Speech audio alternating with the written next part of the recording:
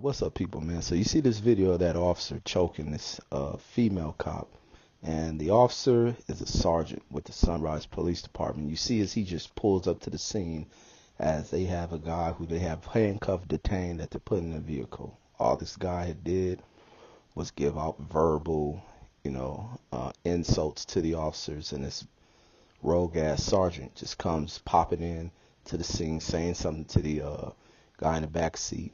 I think he had a hand on his neck and about to spray him with the pepper spray.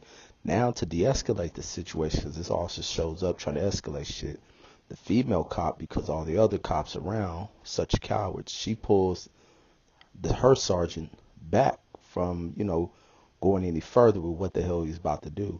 He turns around choking her. He's on suspension, being investigated.